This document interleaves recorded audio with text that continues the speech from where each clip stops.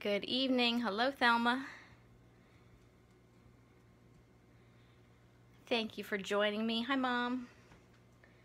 Sorry to be a little late hopping on here. My kids won't go to bed and I'm having internet issues.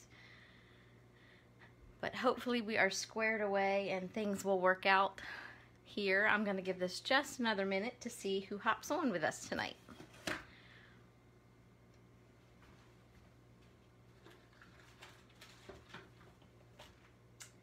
And we will get started in just a minute. Hi, Corinne. Happy Monday.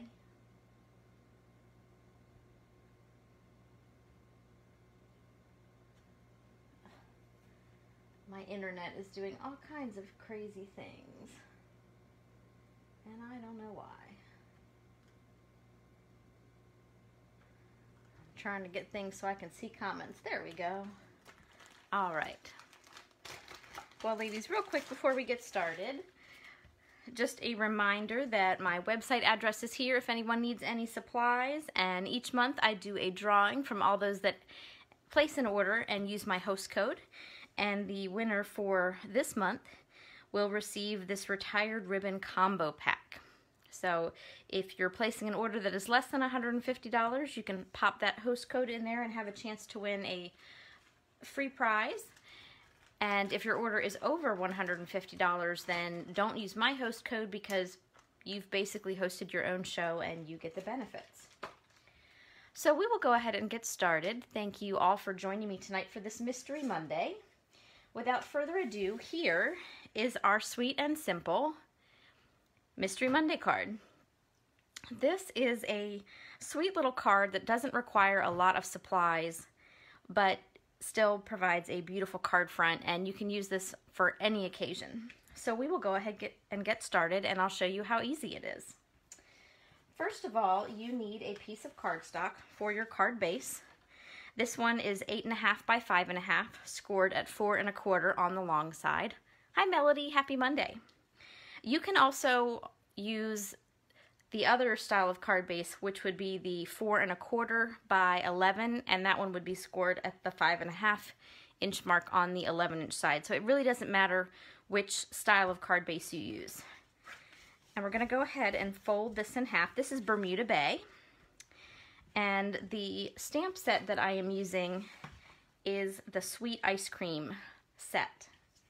And that coordinates with the Designer Series paper I chose, which is from the Ice Cream Corner Suite. I'm just not going too heavy on the ice cream tonight. We're using the sprinkle side instead. So I've got my card base folded in half, and I have a cardstock layer that is 3 3/4 by 5. You can emboss this layer if you want. I chose not to do that on this particular card, but you can definitely emboss it if you prefer. And I have some samples where I'll show you that I did emboss. So this is going to go together really easily. Thank you for sharing, everyone. I so appreciate that. So I'm going to take my Stampin' Seal Plus. This is my favorite adhesive. It is great for cards and all 3D projects. And so I'm going to center this piece of Designer Series paper, which is 4 by 3, on my cardstock layer. It's a little bit more of a border than I typically do, but I like it. And just press that down.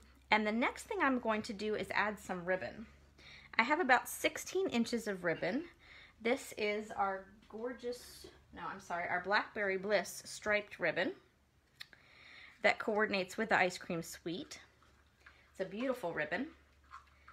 And I cut about 16 inches. If you want to tie a bow, make it longer or work with it on the spool. I'm actually just going to tie a knot like I did here on the front of the card. So just a word to the wise, if you're looking to tie a bow for a different effect, you can just increase the length of your ribbon. And so I'm going to go ahead and tie a knot. You can actually tie your knot on either side of your card. You can do it on the left or the right. Probably not in the middle, but it really depends on how you're putting your card together. And so just a quick little knot. And then I'm going to trim my edges with my scissors. Give that a nice clean look. All right, and the next step, my ribbon's a little crooked here. I'm trying to fix it. There we go. And you can have it as close to the bottom as you want or slide it up to the top, up to you. Next, I'm going to layer this whole panel right on the card front. Now, you can pop it with dimensionals if you want a little added height, or you can glue it flat, which is what I'm going to do for this particular card. Just be careful, you're going to have a little bump if you've already tied your knot. So just be careful of that. Really nothing to it though. And I add, if I've got ribbon or something that sort of interrupts the flow of paper, I like to add a little bit of extra adhesive. So I'm just going to make sure my bow is straight, or my ribbon is straight, before I glue this down. And that's perfectly cute the way it is. You can see this has a lot of possibility here. So the next thing I'm going to do is use some punches to accent the front. And I have our double oval punch, and I'm going to use this in 2 steps. The first thing I'm going to do is take some Bermuda Bay and punch out the top scalloped oval and set that aside for a moment. And then I'm going to bring over my Stampin' Pierce mat because I'm going to do some stamping. And the Sweet Ice Cream set is a photopolymer set, which is a clear set. And so I need a little extra cushion underneath my stamps. And in case you are new to stamping, I am going to be posting a video here on this page later this evening and over on my YouTube channel, which is Faithfully Stampin' with Jennifer Helm, about the differences between the photopolymer and the cling stamps, and then I will show you how to adhere the labels to your red rubber cling stamps. So I won't be going live with that, but I will be posting it here, so you can keep your eyes peeled for that. So I'm going to go ahead and stamp the inside and then the sentiment as well. So I'll start with the inside. I'm going to stamp Happy Birthday in Bermuda Bay, and I just tap my ink pad. I don't smush my stamp down in. If I were to smush my stamp down on my ink pad, I would have ink all over this block, probably on parts of the stamp where I don't want it. So don't do CPR on your stamps. Don't try to push them through the table. Just tap gently and then turn and look and see if you've got enough ink. And if you don't, just tap it again a little bit.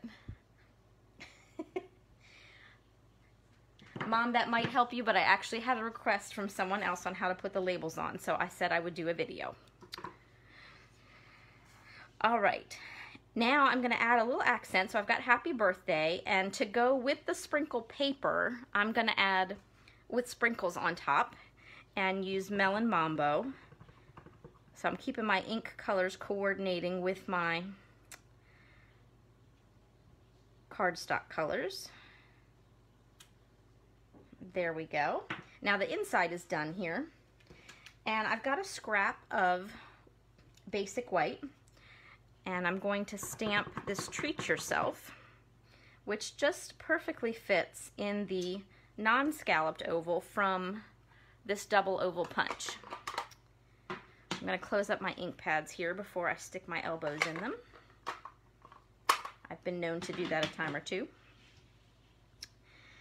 Alright, so now, since this dye ink dries very, very quickly, I'm actually good to go and cut this out already without smearing it. So I'm going to, I used a strip of cardstock so that I can push it all the way down here. And this way, I'm not really wasting any cardstock by punching out the upper oval and the lower at the same time, although I could always save it for another occasion. I am going to flip this over though, because was have a little extra cardstock.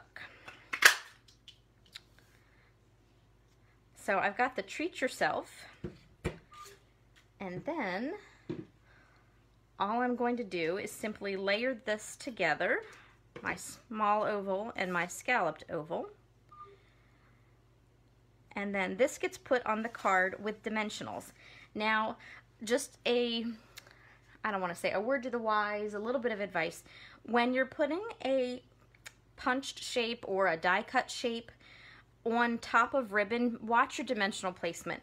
If I put 2 large dimensionals right in the middle, which is what I would normally do, it would be stuck right on the ribbon and it might not stay adhered to the card. The ribbon might cause it to move around some. So I'm going to use some of the mini dimensionals that we have, and that way I can put them on the top and the bottom of the card and largely avoid the ribbon. And that way the ribbon's going to stay where I want it and my sentiment is going to stay where I want it as well. So I'm just going to pick off the back of my dimensionals and then put this on the side opposite from the bow. And you can move it wherever you want, a little closer to the edge or more to the middle. It all depends on what shapes you're using and how wide your ribbon is and things like that. And then I'm going to come back and put a little bit of Stampin' Seal Plus on the back of my insert. This was 5 1/4 by 4. And then layer this inside. And then my card is ready to go. So like I said, a short and sweet card tonight, not too fancy, makes use of some of your Designer Series paper scraps, but gives you a perfectly lovely card layout too. And I wanted to show you, you can change up the look of the card simply by where you tie your knot and put your sentiment. So these are just mirror images and both look perfectly lovely. So you have some flexibility there with your card design. You know, ladies, I'm all about options. And of course, I have some more samples to show you. This one I like a lot. I did a masculine version. I realized my masculine birthday card section is getting a little bit low. So, Thelma, I'm glad you thought that card was cute. Thank you so much. So this one, instead of using a punched shape, I used a die cut shape. This is the Sailing Home stamp set that coordinates with the Smooth Sailing dies. So this lighthouse is one of my favorite images. And then I used some more of the images from the stamp set, like the gulls and the boat, on the inside of the card. And I also stamped my envelope with the boat to match. So that all coordinates nicely. And I didn't do a knot, I simply tied the ribbon around the panel.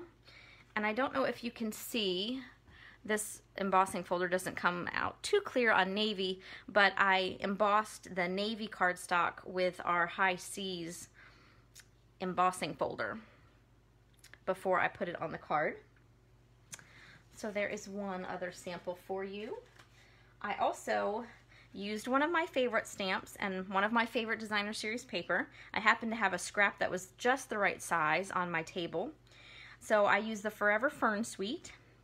And I embellished this a little bit more. I do have my bow and my punched shape, but I added some die cut and stamped images behind, and then I added a couple of the opal rounds, which came in our Sand and Sea suite. So they didn't come to coordinate with the fern paper, but they work beautifully together. It's one of the great things with embellishment is you can use them on a lot of different crafts and projects. And then this one, I kept it simple on the inside. And then I have one more card. Melody, this one's for you. I made a Christmas card today. I know I've been slacking a little bit in the Christmas card department. So I did pull out a Christmas card today and use some of our retired Christmas DSP along with our pine tree punch. And I just accented, I did punch the shapes out. I embossed this one before I cut it out, and then added a couple other pieces of Designer Series paper. And this one, while I did not emboss the cardstock layer, I did pop it with dimensionals just to give it a little more height on the card. And then added a Christmas message on the inside. So there you have it, ladies, our short and sweet card tutorial tonight for Mystery Monday. Thank you so much, Melody. I love you. So I hope you enjoyed making that. If you crafted along with me, I would love to see what you made this evening. I will be back on Friday evening at 8:30, and I think we're going to do a tutorial where I teach you how to use markers on our red rubber cling stamps. That can be a lot of fun. So I wanted to share that technique with you. And then I will be back this time next week with another Mystery Monday card. So thank you ladies so much for joining me. If you have any questions, please let me know. And as I said, I would love to see what you make on your own. Please share on the page. We all love to see and ooh and ah over each other's projects. So I hope you have a great week with lots and lots of stamping time. Take care everyone, and happy crafting.